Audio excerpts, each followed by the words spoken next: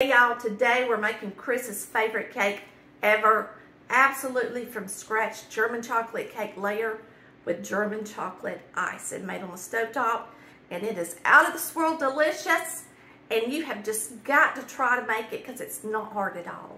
All right, we're going to start with our shortening and our butter. You're going to be using a half cup of butter and a half cup of shortening, and here's your shortening.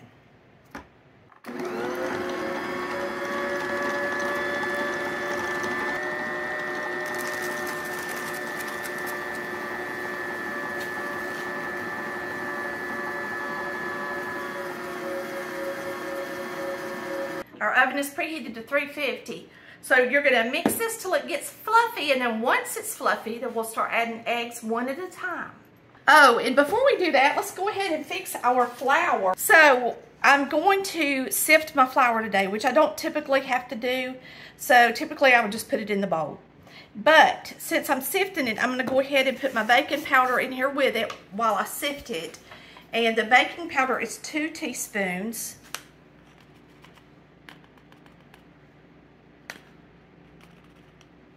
Baking soda is a half teaspoon. Salt, half teaspoon. And we're just going to sift this together into our bowl. Then we're going to add the cocoa and whisk it some. I like to whisk my cocoa into my flour, and that way it's blended well before you add it to the cake. And once I'm finished sifting, I'm going to let y'all see why I sifted today. You see those lumps in the bottom? I knew it was a little lumpy. If you ever think your flour's just a little bit lumpy, always sift it if you're making a cake. If you refrigerate your flour, you need to sift it every time. So now we're going to add our cocoa, and it's a half cup. It's a lot. All right, I'm going to use a 1/4 cup because my half cup scoop is really too big for this cocoa container. So you're going to use a half cup. That's a 1/4. And of course, we're using delicious Hershey's cocoa. And we're also using White Lily all-purpose flour for this cake. Now, White Lily is a white winter wheat. It is a very light flour for cake and biscuits compared to most of the other flours you can purchase. If you can't get White Lily to make a cake, I suggest you buy cake flour. So we're just going to whisk this in together. So that's ready for our dry ingredients to add.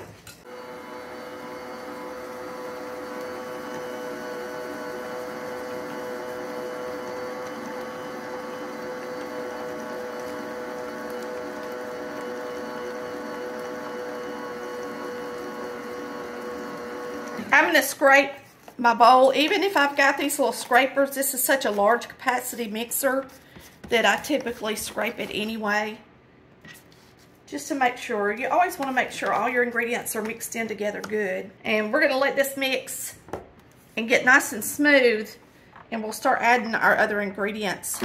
Now it's nice and smooth and looks good, so we're going to go ahead and add our vanilla. Just a teaspoon.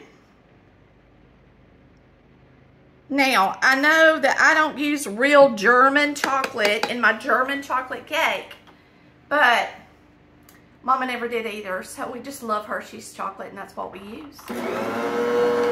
Oh, and I'm going to start adding the dry ingredients, and I want to alternate them with a cup of evaporated milk, and that's all there is to it. It is so easy to make a homemade cake. There's absolutely nothing to it. Just grab your ingredients, have them sitting out, and just take the time out because you got a dishwasher, I'm sure, so use it. We're going to put the guard on here.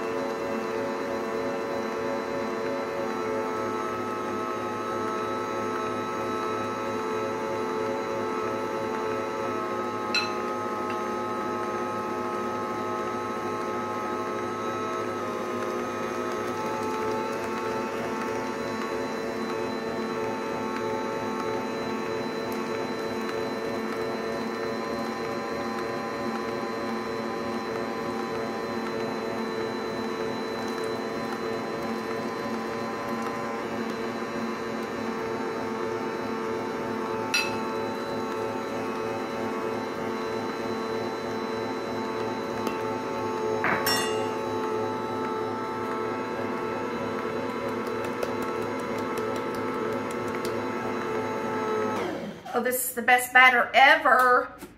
You know what's worth making a cake? Getting to taste the cake batter. And after I get this mixed up, there's some flour on the edges, and I'm going to push that back down in there good, and we're going to make sure everything's mixed up good. And then we'll take the beaters off here and get this in a pan. Now today, my husband's favorite is what, Chris? German chocolate. Yes, he loves it. He loves for me to make a layer cake because then he's got the delicious icing in between the layers. And you know, I have done that cake twice. And today I'm just going to do a sheet cake because I think a lot of y'all would cook it if you could just get it, you know, a sheet cake form. Once you add your flour, you need to mix it about 2 minutes, and that's about all you need to mix it. And then we're going to get it in our sheet pan. Chris just reminded me that I'm using a German mixer to make my German chocolate cake. This mixer is made in Germany. It is a bang up, wonderful, powerful mixer. I love it. So, at least I'm using a German mixer to mix up my cake. Boy, this cake batter is absolutely gorgeous. It's thick, it's creamy, and it's a really light milk chocolate. German chocolate's not a real dark chocolate, it's a real light chocolate. And this is my personal homemade recipe, and it's absolutely delicious. I encourage you to give it a try.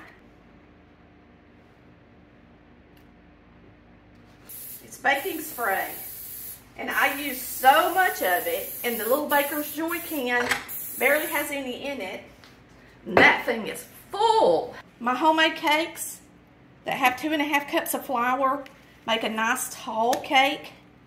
Whether you're using round layers or sheet cake layers, you're going to have plenty of batter. The cake mixes don't have enough batter in them anymore. But I will tell you, this is a nice, when you use evaporated milk in your cake mixes, in your homemade ones, it makes it nice and a soft crumb too. And if you just really love a soft crumb like a cake mix gives you, and you're just crazy about it, because a homemade cake's never going to give you a crumb like that. The only way to get that is to add some pudding mix to it, or I think if you add cornstarch, it makes a big difference too. Because this is a sheet cake pan, you got a lot more cake to cook. So when you're making a sheet cake compared to round layers, I think you should turn the temperature down to 325, no matter what you're making. So we're going to slide this in the oven and bake it at 325.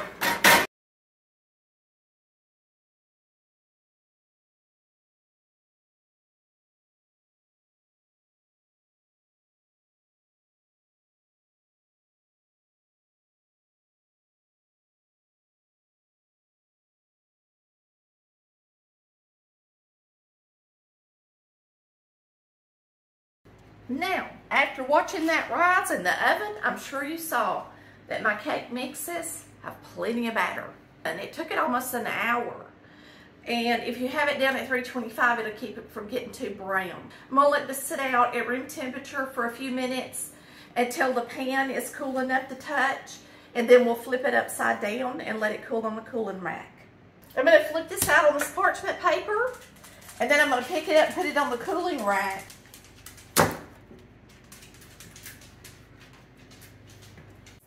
All right, the first thing we're going to do is add 2 sticks of butter, which is a full cup of butter, to a non-stick saucepan. Now, I give you this recipe online, and it is a microwave recipe, but today I'm doing it on the stovetop. It's easy either way. It's the same ingredients, pretty much the same steps. Now, our butter's melting. It's doing really good. Now we're going to add 2 2/3 cup of sugar. That's 2. 1 2/3. 2 cups and 2/3 of a cup. Now we've got 4 eggs right here, and I'm going to beat them. And we're going to go ahead and pour in 2 2/3 cup of evaporated milk. And we're going to go ahead and add these eggs. You want to go ahead and get your eggs in there because you don't want them to scramble. So you want everything to be cool when you add your eggs. So we're going to mix it up. It's a lot like pudding. And then with just coconut, it's just got a lot more butter in it than pudding does. It has a thickener like flour or cornstarch. But now this don't. I'm taking a whisk and whisking this good. Now this is a non-stick pan, so I'm not really scraping it. I'm just stirring the ingredients. So now you could beat up all your ingredients really well with a whisk before you add it to your pot. But then you would just mess up another dish. So I just chose to do it this way. Now we're going to add a dash of salt. Now what you're going to do here is you're going to cook this until it starts thickening. Now it's not going to get thick like pudding. And if you cook it too long, the butter is going to separate from the cream. So once it's nice and creamy, then you just take it off the stove. It looks good. It looks nice and uniform. And I've got it on a pretty high temperature, so we're just waiting on it to get hot. Takes it about 8 to 10 minutes. All right, I've got my board. I'm just going to put it on top of my cake, and we're going to flip it over. And you can use your hands and kind of see how much room you got around your cake so that you can try to center it pretty good. All right, you can already tell it's starting to get a little thicker. Look on the spoon. See how it looks? And it's starting to get creamy. We want it just a little bit thicker than that. Now, once it starts thickening, it is good to stir it.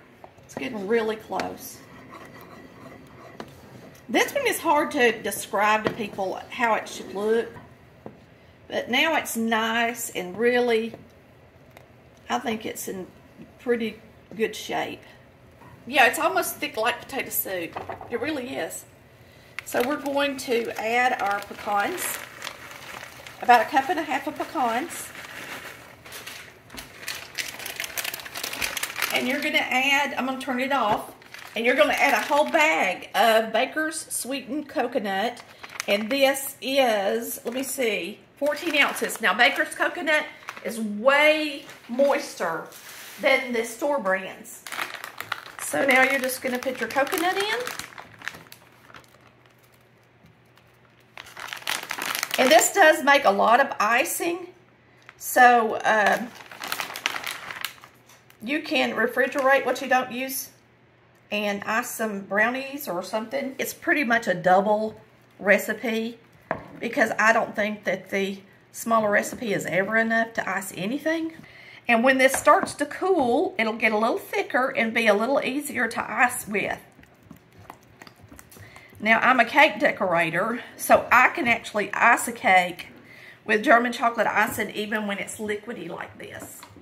But a lot of people can't. I could even like icing a layer cake when it's like this because I hold it up and do it at an angle. Look at this gorgeous German chocolate icing. And a lot of people call it pecan coconut icing.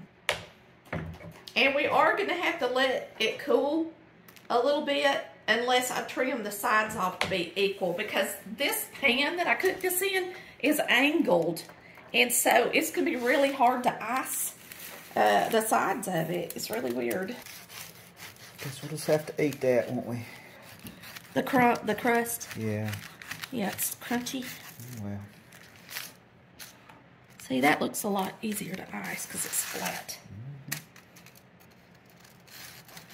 Not sure.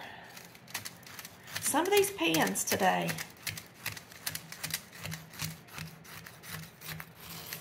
Now I'm going to be able to ice the sides a lot easier, y'all. Don't that look good? So you can just kind of push it and then spread it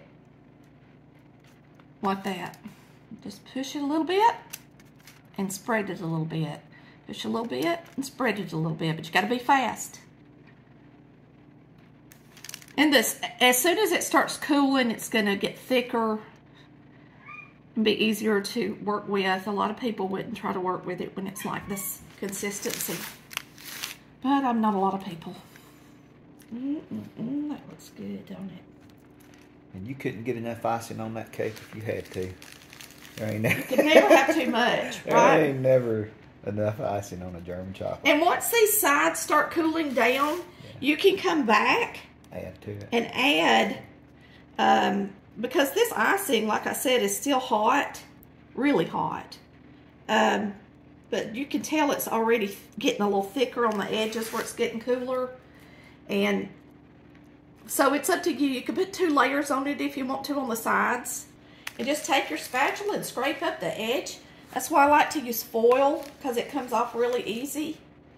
You can poke holes in it if you want to. Wouldn't hurt nothing. Let's do it. And you could do this in this pan too. All right, y'all want to see it? I'll pick it up so y'all can see it. It's heavy. German. It's a big old cake. Chocolate sheet cake. Boy, don't that look good, y'all. And it really wasn't hard at all to make. It is not hard to make German chocolate icing. I cannot believe that people will actually eat the German chocolate icing that comes out of a can next to the cake mixes. It doesn't taste anything like this. I mean, it really doesn't taste anything like this.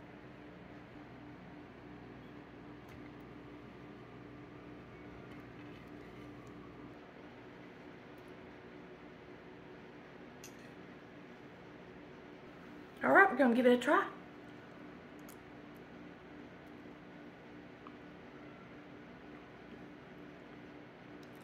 Yum. That is so good. Even if it is my recipe.